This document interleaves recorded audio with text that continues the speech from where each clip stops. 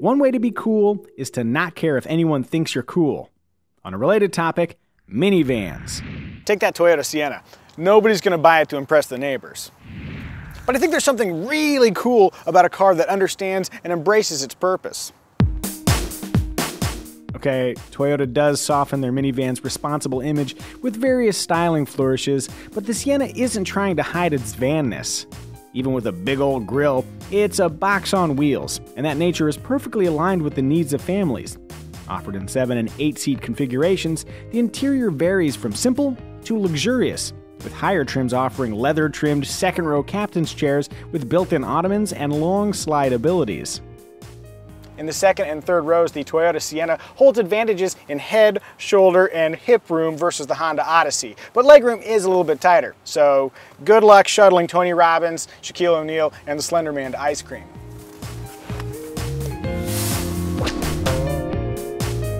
It might not lead in legroom, but the Sienna does hold a slight edge in cargo capacity, with a generous 39.1 cubic feet behind the third row. To more than double that number, just lower the convenient flat folding third row. Ditch the second row seats, and you've got a flat, easily accessible 150 cubic feet to work with. For perspective, that's 25% larger than Toyota's full-size Sequoia SUV. Advantage minivan. It should be mentioned, however, that removing the second row seats is a total pain. If you only fold and slide the second row forward, cargo capacity lands around 118 cubic feet, slightly lower than the Sequoia. Elsewhere, the interior is smartly arranged with good ergonomics and inoffensive styling.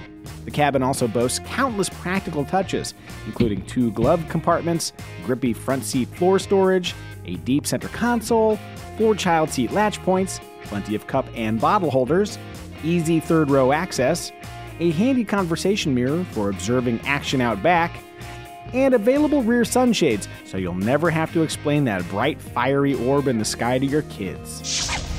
Moving all Siennas is a strong 3.5-liter V6 matched to a competent 8-speed automatic transmission. When asked, the powertrain has more than enough juice to haul a full load of people, tow 3,500 pounds, or spin the tires if you want to drive like a jerk. And I do. Running on 87 octane, the Toyota Sienna returns nearly best-in-class fuel economy.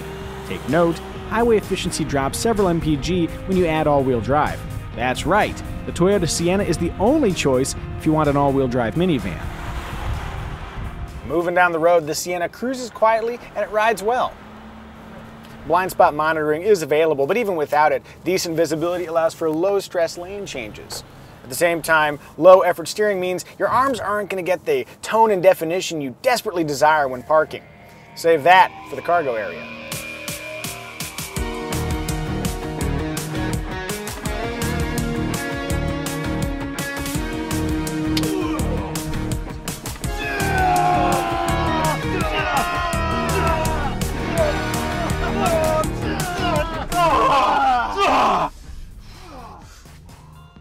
If for some reason you seek a minivan that thrills, choose a Sienna SE like our tester. Its slightly more aggressive styling, sport-tuned suspension, and 19-inch wheels delivers the kind of engaging experience minivan drivers just go wild for.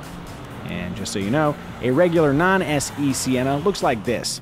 Somewhat less sporty, but really, who cares? Price-wise, the Toyota Sienna occupies the same spectrum as the highly practical Honda Odyssey and the cleverly executed Chrysler Pacifica, which is incidentally the only minivan offered as a plug-in hybrid. For a bargain alternative, the slightly smaller Kia Sedona can be had for less than $28,000 and includes a long 10-year, 100,000-mile powertrain warranty. Conversely, Toyotas tend to hold their value really well over time, making the Sienna a smart long-term investment, to the extent a constantly depreciating asset can be called an investment.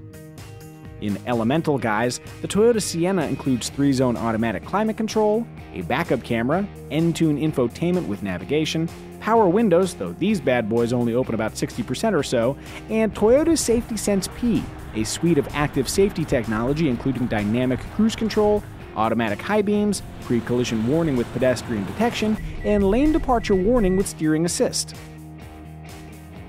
Filling out the added cost feature set are leather, power sliding doors, rear parking sensors, a power liftgate, passive entry with push-button start, a 16.4-inch rear seat entertainment system with Android device streaming capabilities, driver easy speak, which amplifies your voice for rear seat passengers. We get it. It's a complicated shot.